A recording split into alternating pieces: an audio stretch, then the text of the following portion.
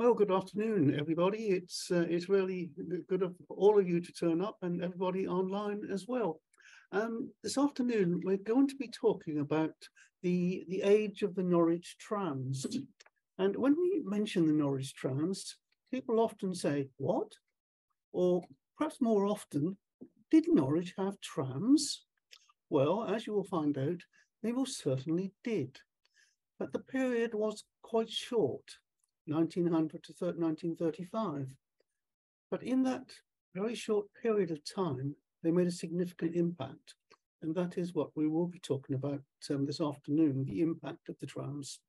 Now, of course, we are going back just a little bit further than we normally do. So it was hard for us to find people who had good memories, because obviously they'd be extremely old now.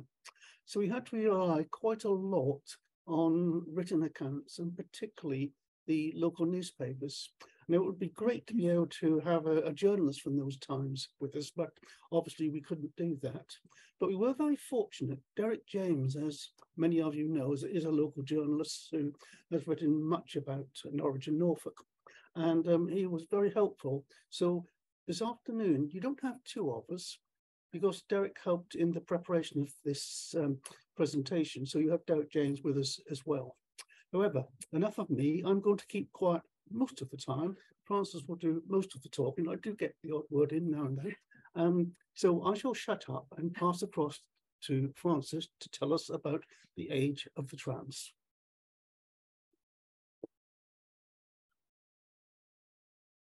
In 1900, trams first appeared on Norwich's streets. They were treated with awe as a technical wonder of the age. But today, we're going to show you that the story of Norwich's trams is about so much more than a vehicle. It's about how that vehicle changed a city and the lives of the people who lived here. But let's start by going back to 1895. When many of Norwich's streets were both narrow and bustling. A threefold increase in the city's population has put a huge strain on Norwich's roads, and Gentleman's Walk is just one of many that is chock-a-block with traffic. But more than this, as demand for homes rocketed,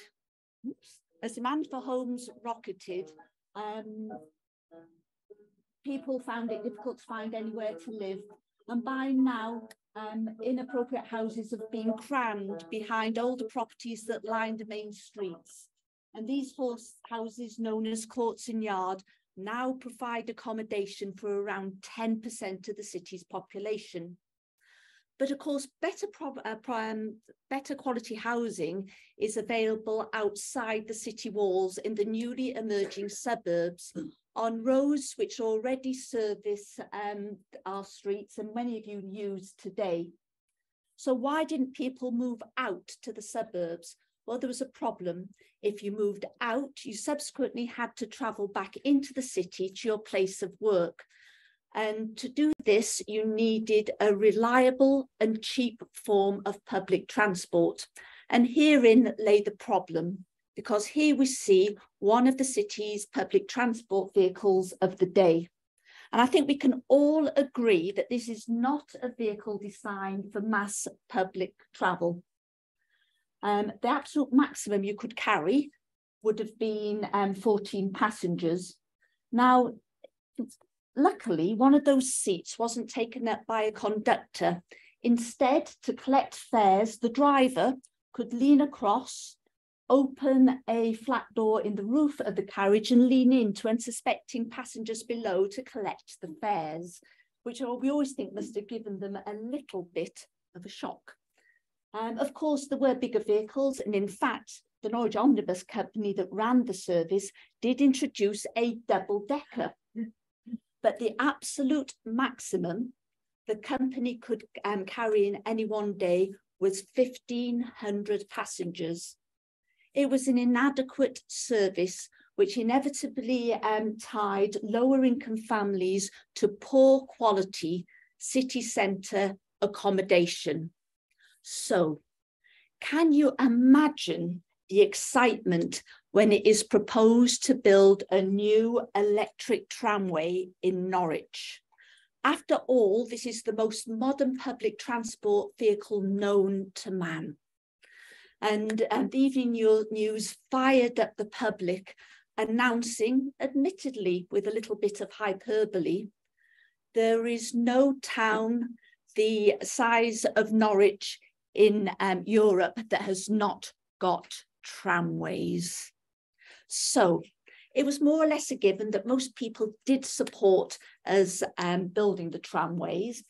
And similarly, it was more or less agreed that it was important to build tracks to those newly emerging suburbs and lead them into the city on those wide roads that we still use today.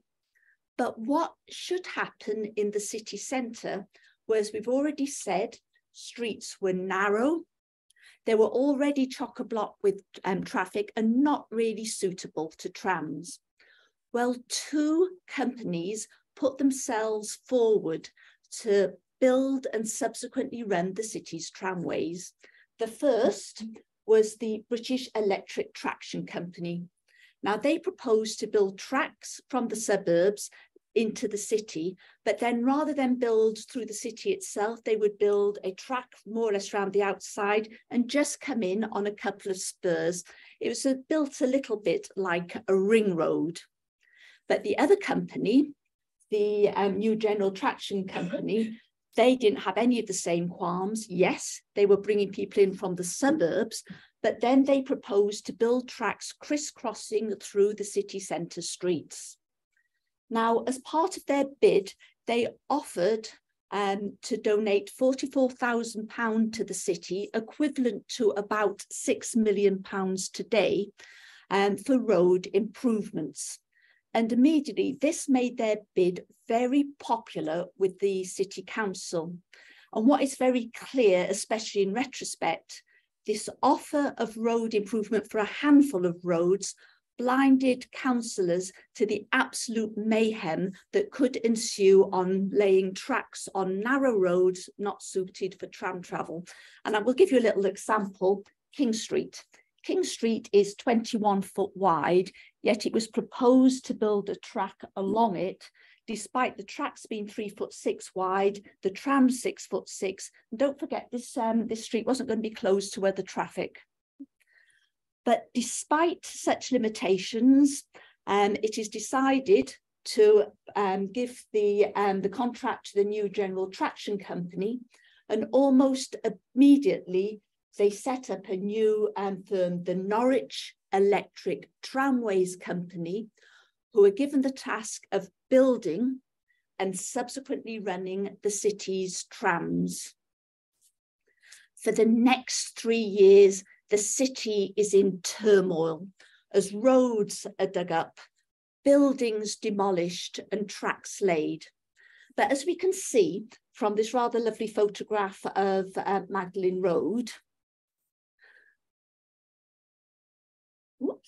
as we can see from this rather lovely photo of Magdalen Road, sorry, here, that they didn't worry themselves with such little things as health and safety, as here we can see children idly playing within a few feet of a mobile foundry, which is carrying molten iron. And we're not entirely sure, but we vaguely think that over there, we have a little fruit and veg salesman who set up stall in the middle of what is a building site. But the other thing that we can clearly see from this picture are the number of men who were involved in building the tracks.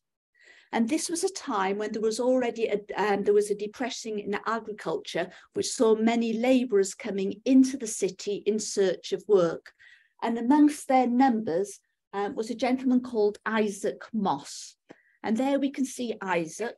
He's taking a little rest from building the tracks on Newmarket Road.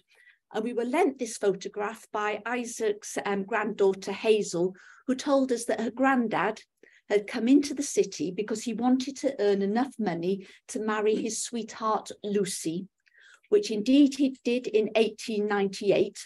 So we can sort of say with hand on heart, that the trams definitely did transform his life.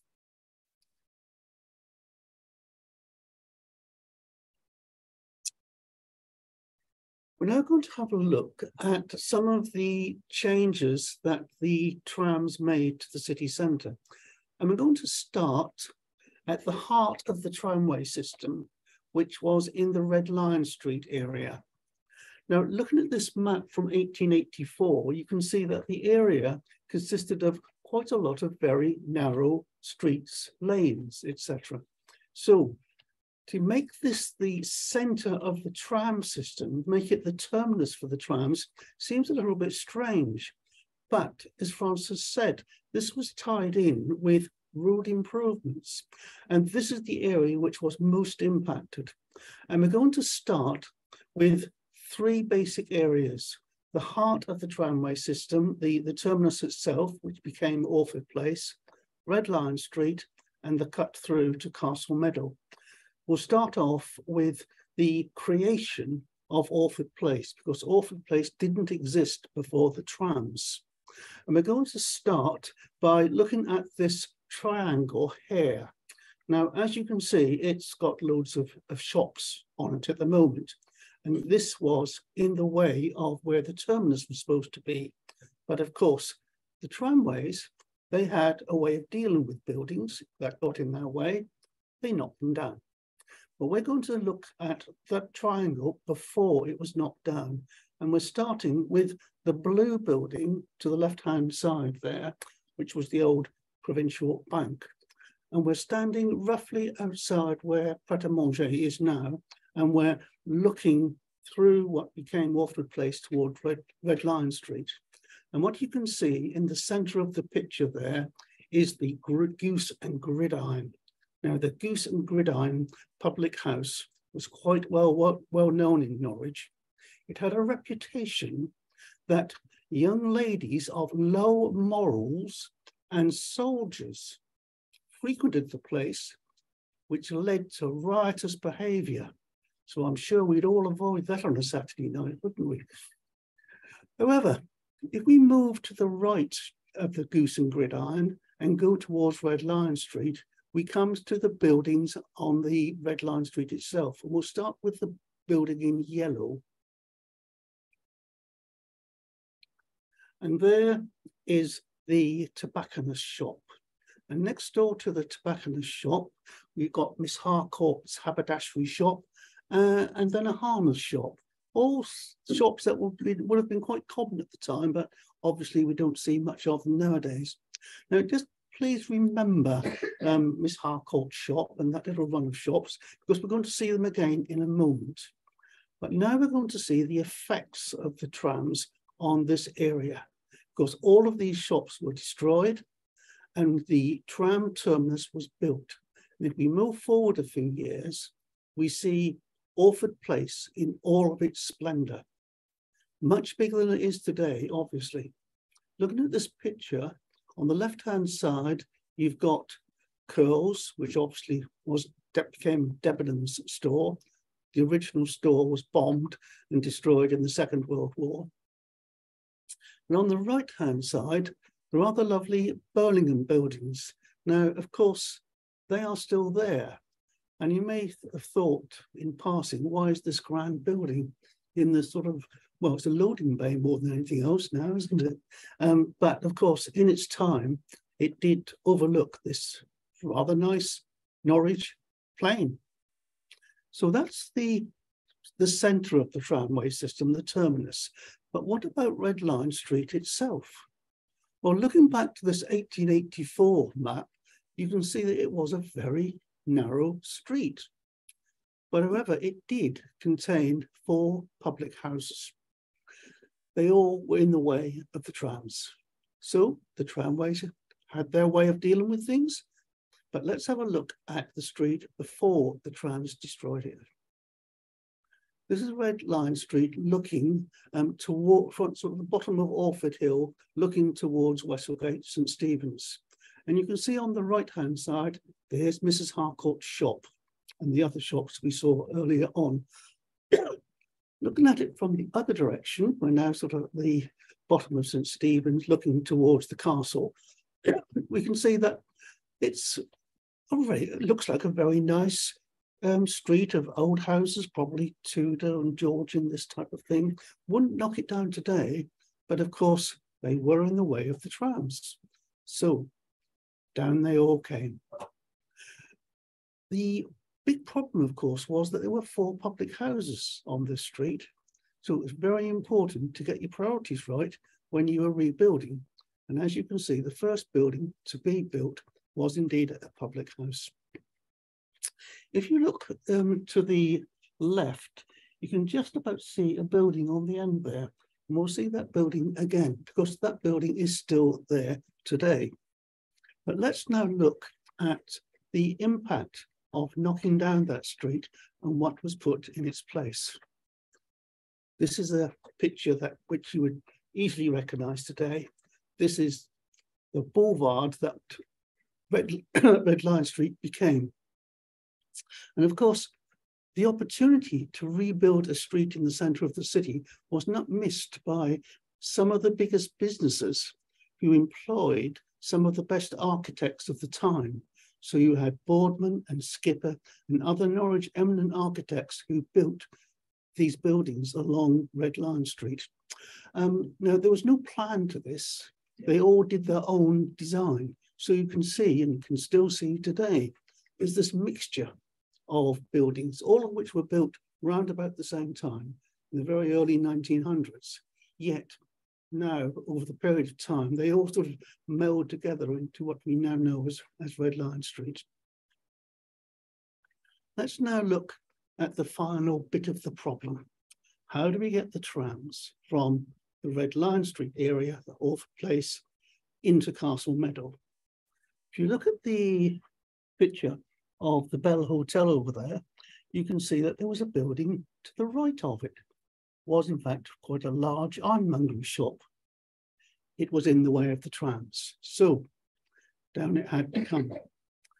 And here we can see that the picture of that area, and you can see this scaffolding by the side of the Bell Hotel, and that is where the tobacconist used to be. And of course, coming back to that house, that building we saw earlier on, Boston's shop there, as I'm sure you all recognise, it's still there today. So not all of Red Lion Street was destroyed, and we did get a rather nice boulevard in its place. So there's always swings and roundabouts. But let's now look at what happened to that gap. And there we are. It's still there, very much like this today. We could be riding on that tram. So let's pretend we are. And we'll drive through the gap and we'll come to Castle Meadow. But it's not the Castle Meadow of today. What you can see there is a very narrow Castle Meadow. Later, in the 1920s, it was widened so that it became the wide street that it is today. So we can get the trams into Castle Meadow. We can get them round so it can go down to the station and out to Thorpe, but we want to get them out the other way, especially into St Andrews and then along St Benedict's. That presented a bit of a problem. As we turn round into Bank Plain, we want to go down Redwell Street and somehow or other get to St Andrews. But if you look at the original 1884 map, you can see getting into Princes Street is going to be very difficult, a very sharp turn there. And so the tramways had to find a solution. And the tramways had that usual solution. Let's knock down some buildings. So this whole swathe of buildings were knocked down so that the trams could come through. Again, we're going to go back and have a look at it before the trams knocked it down. This is the view from St Andrews. Right slap bang in the middle is a very old, apparently it's a Tudor public house that was known as the City Arms. Now, the tram company had to pay quite a lot of money for this building because it was quite a big building, but they did secure it. And of course, the first thing they did was knock it down. Next door to that you can see Garset House, or sometimes called Armada House. Now, bear in mind that the tram line is going to swing round to the left. So you might think they could miss out Garset House, but of course they didn't miss it entirely. They skimmed off a whole wing, and we'll see that in more detail in a bit. So work begins, and there we go, work in progress. The way they knocked things down, we think was pretty simple. It was a sledgehammer and a great big cart. So you have to applaud them for what they achieved. And this whole process is only going to take 2 years to do all of this demolition. So they're well on their way there now. And let's have a look at the results afterwards. Well, Redwell Street, we can see the hole where the trams go through, but overall, not a major change. And we know that there's going to be a curve in the road, but by and large, no major difference. If we look at the other end, now of course the city arms have gone, and there we can see Garset House. And if you've ever wondered why it's this rather strange shape, you can probably imagine it now with the wing on the other side, and that's what disappeared. But we're used to it now, and it's sort of okay. The final area we're going to look at is the area around Tomeland, Wensum Street. If you look at the picture of Tomeland, I think there's a couple of things which are quite fascinating. First of all, the urinal. Isn't it a wonderful piece of structure? Of course, it's not there anymore, but what happened to it, I've no idea, but it sort of takes the centre of the picture there. The other thing, of course, is the Maid's Head Hotel. Doesn't appear to be there. You've got grey drapers, and there's none of the wooden mock Tudor stuff on the building either. So that's not there yet. And if we look to the left, we can see Wensum Street. Now, this isn't the Wensum Street of today. It obviously follows the same line, but when you look at what the trams needed to do, you'll see that all of the fronts of all of those buildings have been sliced off, and either the whole building was knocked down or the front of it was taken away. And so you had Wensum Street, Firebridge Street, and further along down Magdalen Street, some of the corner of Cowgate was taken away.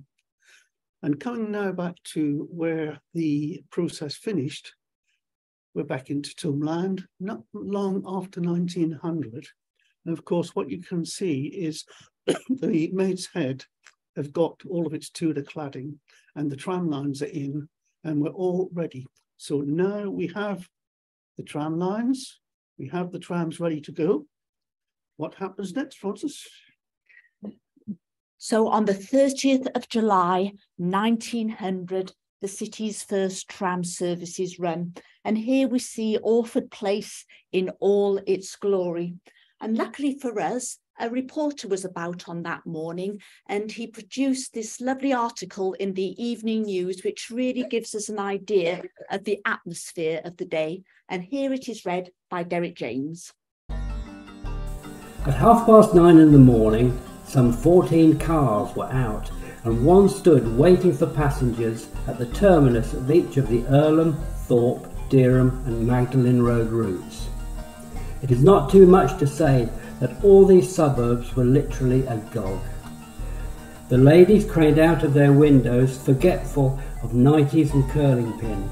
The street boys began crowing to each other by the sidewalk, and the men stood looking on with that critical, unemotional air which distinguishes the Englishman in the presence of the unfamiliar. The people on the top seats as they approached the steep slopes of Guildhall Hill bore the air of a party of excursionists about to attack the long slope of the switchback railway. Whether or not the driver had forgotten to allow this in the use of the brake for the added weight of 100 human beings is not clear. At all events, the car plunged down the hill with considerable sway on her. The attitude of the public to the tramway is one of unstinted admiration, mingled with surprise. They had seen the metals being laid and the wires hung, and they had come to understand in some way that it meant travelling without engine of horses. But apparently they only half believed it. It was easy to see that for the most part the passengers were as pleased as a child with a new toy. Years, the public had witnessed huge changes to Norwich's streets. And of course, this transformation continues as the public, passengers and other road users get used to having this newfangled horseless carriages on the streets. So let's look at the trams themselves in a little bit more detail.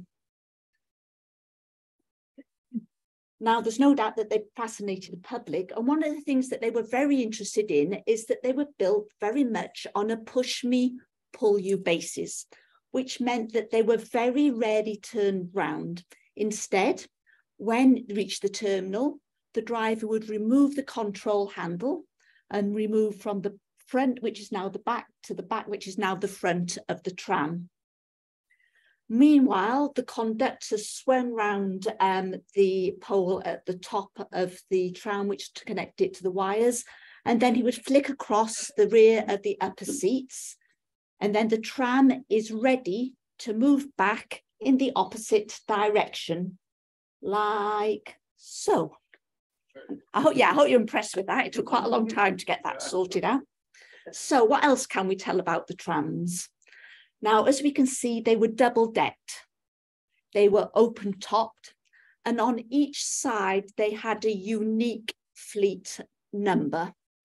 They had a livery of maroon, ivory, embellished with gold, which was much admired. Now, the other thing to note, that drivers, such as George Hill, who is here at the control of number 8, didn't have much protection from the elements. So maybe it is sort of no surprise that later on his daughter Millie recalled her father coming home after completing a late December's night shift, and he had little icicles hanging from his moustache. As I say, this fascination really sort of spread across the city. And again, we found this lovely article in the Evening News who reported on one gentleman who on the first day that the trams ran, not only gave up a day's work, but then spent 17 pennies just travelling aimlessly backwards and forwards across the city. For other people, they built up a lifelong affection for the trams, and amongst their number was a certain Russell Gamble. And here we see Russell's dad at the control of number 35. And in 1960, Russell made a model of his dad's tram. Here it is. And he donated it to the museum service where it was been at Gresson Hall. And it was very realistic. You'll be pleased to know that the upper deck seats, the rear of them could be flipped backwards and forwards, but we are hoping that the model of the driver doesn't look like his dad. But as part of the display, you can just see a little photograph in front of the tram, which we can now see in detail. And this was an early photo of the uniformed staff employed by the Norwich Electric Tramways Company. You will note that they are all men. And you will see that the uniforms are very, very military in design, as would be appropriate of the age, but they have little accoutrements that show that the wearers are employed by the Norwich Electric Tramway Companies. So they have the badges and obviously the buttons with the NETC on. So we looked at the trams, but what was the effect they had on the streets? Now, it wasn't too bad an impact on those large tributary roads which led into the centre. As we said, they were wide, there was enough room for other traffic. But what about those narrow medieval streets, which we know were already chock-a-block with traffic, such as Gentleman's Walk? And I think this image gives us some kind of idea. And I think if you look there, whenever I see that photo and I see the cart in front of the tram, you don't think it's got much of a chance, really, do you? But the Norwich Mercury produced a map to show people where the tracks were going to run in the city. And we've highlighted them here in red. And I think it does really give you an idea of how much they impinged on the city's roads. And maybe one that was affected more than any other was St. Stephen's. Like today, it was very busy, but unlike today, it was one of those very, very narrow streets. And we've got an idea there. And maybe we really get an idea of how much they affected. This was when the tracks were laid. And I think what you got to remember, it wasn't as though the trams were going to be running by themselves. You had all the other traffic going backwards and forwards. You had shops which had to load, unload. So you can just imagine the traffic jams that ensued on there.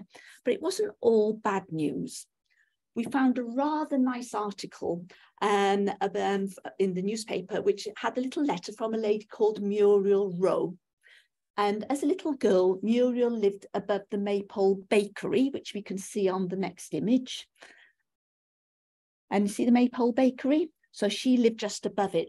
And she used to say that as a little girl, one of the things that she enjoyed doing the most was waving at all those passengers on the top deck. And she always used to imagine that if her arms had been just a little bit longer, she could have reached out and touched them.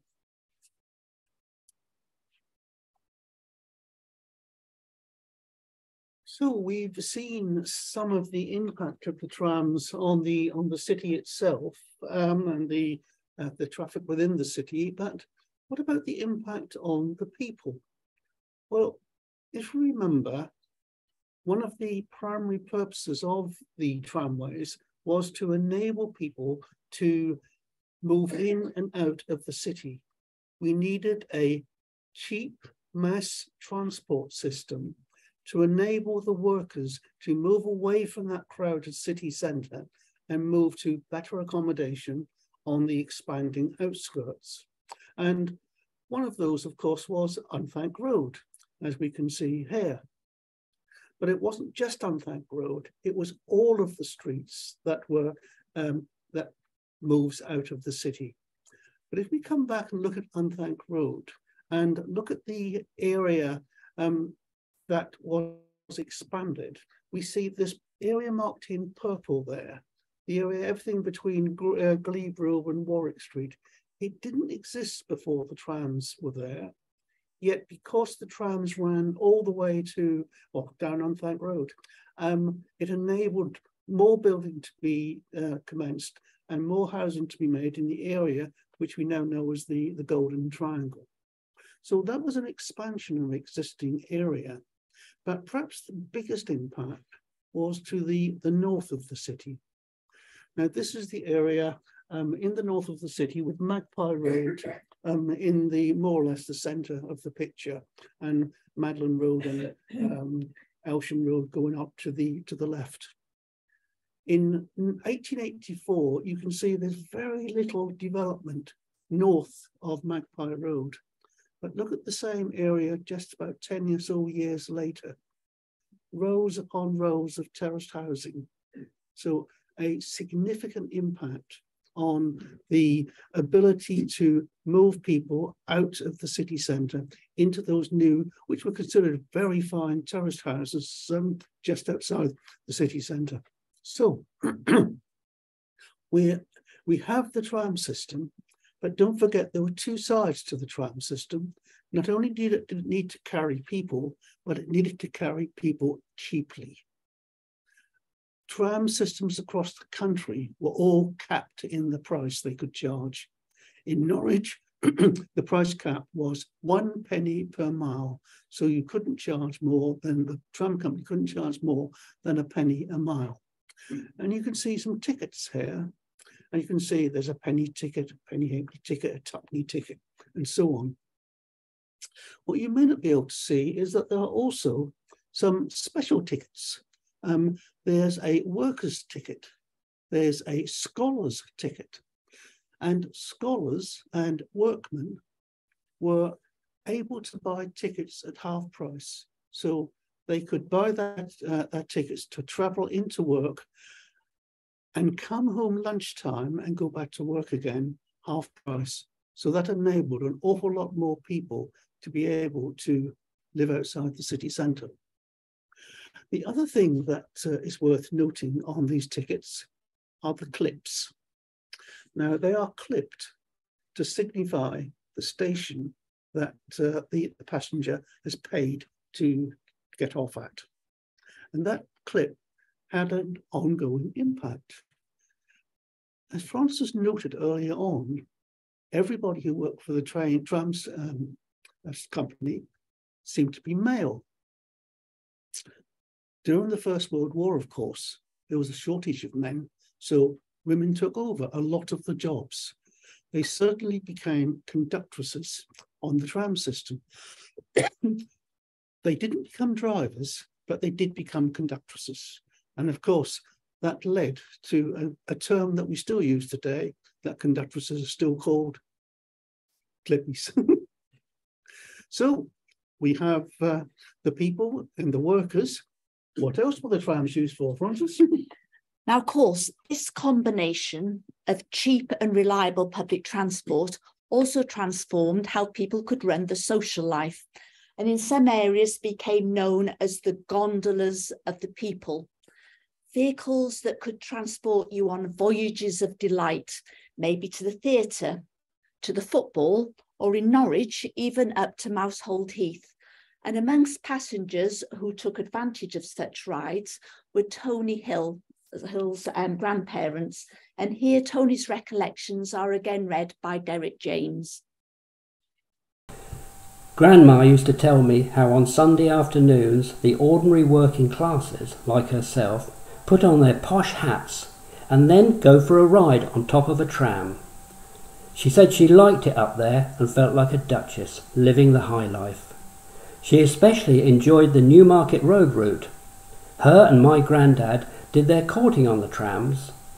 They used to like looking at all the big houses and gardens which they could see from the open top deck. Another favourite route was along Thorpe Road to the Redan pub, which stood at the end of the line. She liked it because it was a nice run. At the end they could get off and have a drink.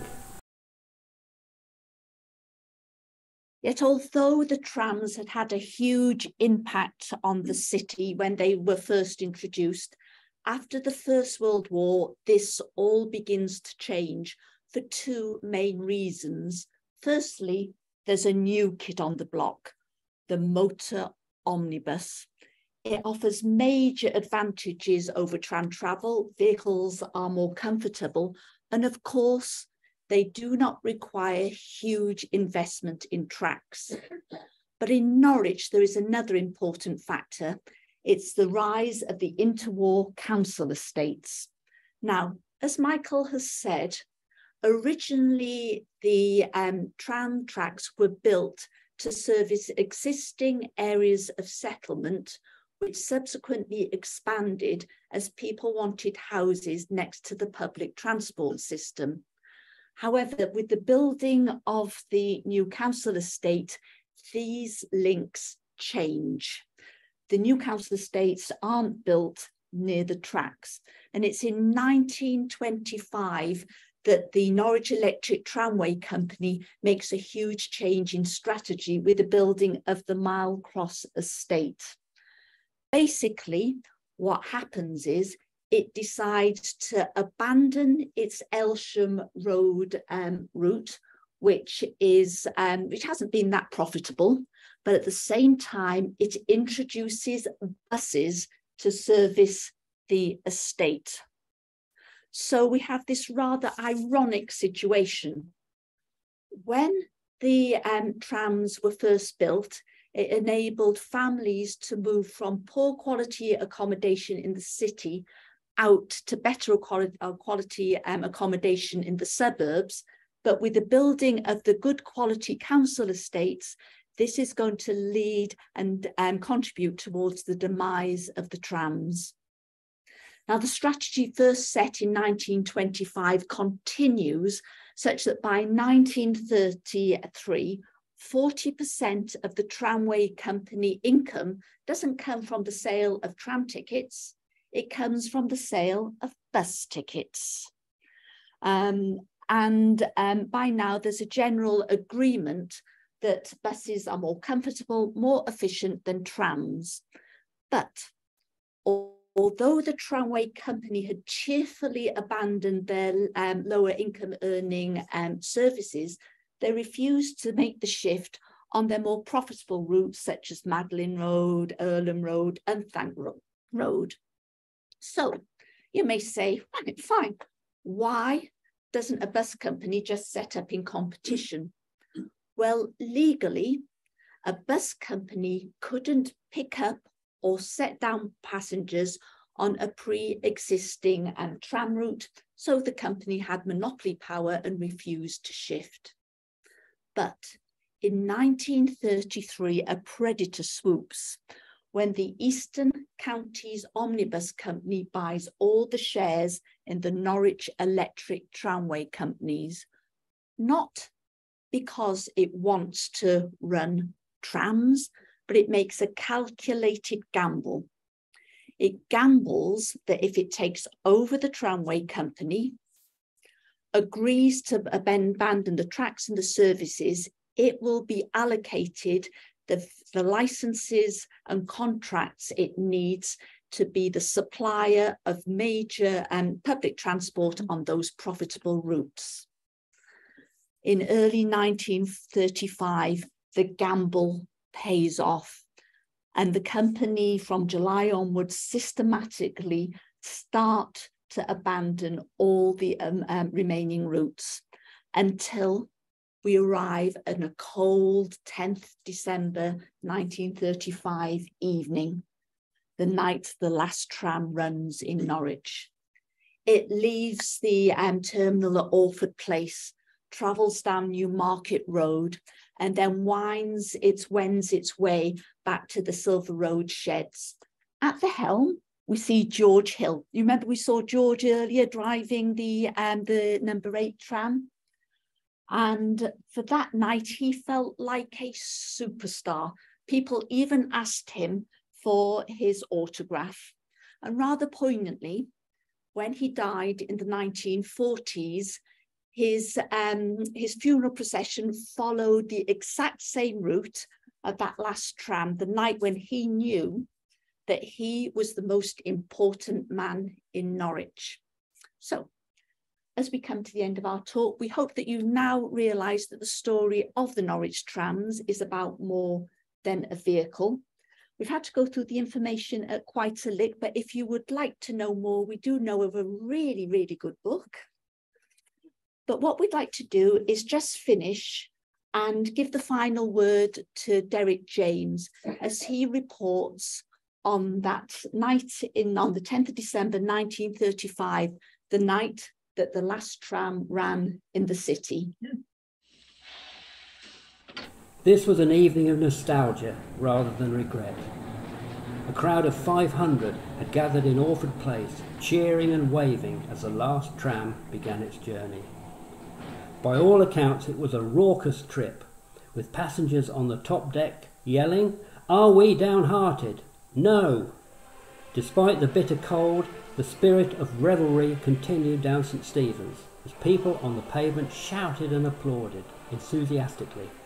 Along Newmarket Road, residents stood at the gates to witness the last tram, whilst by now Auld Lang Syne was the anthem of choice, though at the Eton terminus passengers rang the changes with renditions of Old Faithful, the last round-up and Roll Along covered wagon. By the time the tram started its journey to the sheds, it was accompanied by a long trail of cars and bicycles. Passengers cheered and rang bells. Once they arrived at Silver Road, all gathered and joined in one final rendition of Auld Lang Syne. The trams had done their job, but it was now time to say goodbye.